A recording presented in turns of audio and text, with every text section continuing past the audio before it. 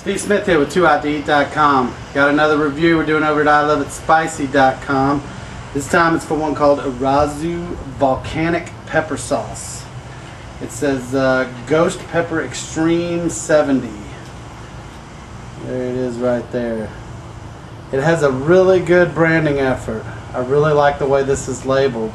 It's got the volcano in the back that's kind of subtle. You can barely even tell it's there, but you can more tell the lights and fire that's shooting off the top of it, and it's just really cool. Pops off from the background, that black background, real well. So it works really good. Love it. The ingredients are very, very simple. Also, Naga Jolokia peppers, water, salt, vegetable oil, garlic pulp, and acetic acid. It says 70% Naga Jolokia peppers. I have a feeling this is going to be really, really hot. Al, he's trying to kill me over here. That's okay. I like it hot. On the side here, he's got a little caption. It says, "In the rich soils at the foot of the Irazu volcano in Costa Rica lies an old pepper farm. The peppers grow and ripen naturally. They're hand-picked at their peak and used for small batch production of Irazu Volcanic Pepper Sauce. The freshness and use of only natural ingredients is obvious in every bottle. Caution, flavor eruption can occur." It looks real good. It looks real thick, but it's not so one of those that's so darn thick that you have trouble. I don't think I'm gonna have trouble pouring it out of the bottle, but it is a very thick sauce, and usually you get that on the real hot ones. So it's thick, and there's a lot of pepper flake and chunk floating around in there too.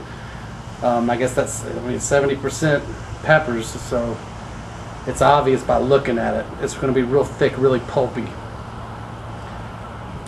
I'm going to go ahead and tear into this.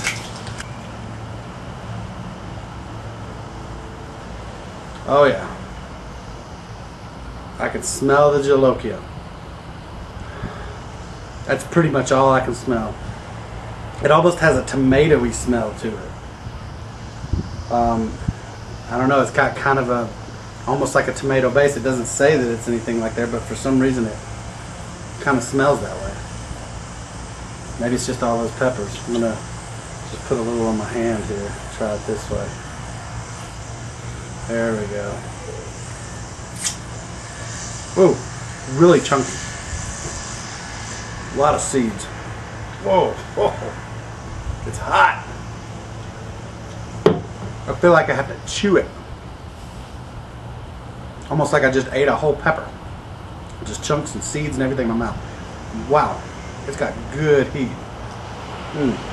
I can really taste the Jolokia flavor to it. Almost as if I just ate a Jolokia pepper on its own. It is not lacking in the heat department. It's good flavor though. I like the flavor. I like the Jolokia peppers, so I'm going to give this a try on some food. That first bite is still burning my mouth. Hot. I just got some fire roasted chipotle chips here. I'm just going to put a little bit on a chip. See how that tastes. Having the crunchiness from the chip helps to offset some of the crunchiness of all those seeds too, so it makes it a little more pleasant to eat, I think. Man, it's hot. Wow, my mouth is kind of scorched from that. But what I've got here is I've made just some simple little nachos. It's just a chip with some taco sauce, and it's got cheese on there, and then I put a little jalapeno on top. So I'm gonna drop a little bit of this on top of one of these nachos. Oh yeah. See how it tastes in a Mexican application.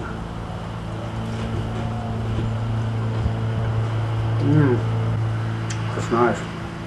It's got excellent flavor. It complements the taco meat really good. You know, that's really good. I'm gonna do that 2 more times. Wow, I am on fire. This Irazu Volcanic Pepper Sauce, man, it is hot. I'm gonna give it 8.5 peppers on the Too Hot to Eat burnometer scale. Man, this stuff is hot.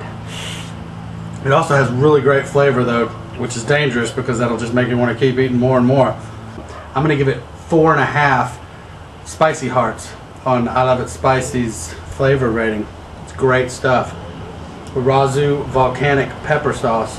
Looks like these guys are located in Keller, Texas. That's right up the road from me. Looks like a great company. It's a great sauce, great flavor. Nothing but love for this one. Check out this video and more at toohottoeat.com and at iloveitspicy.com. See ya.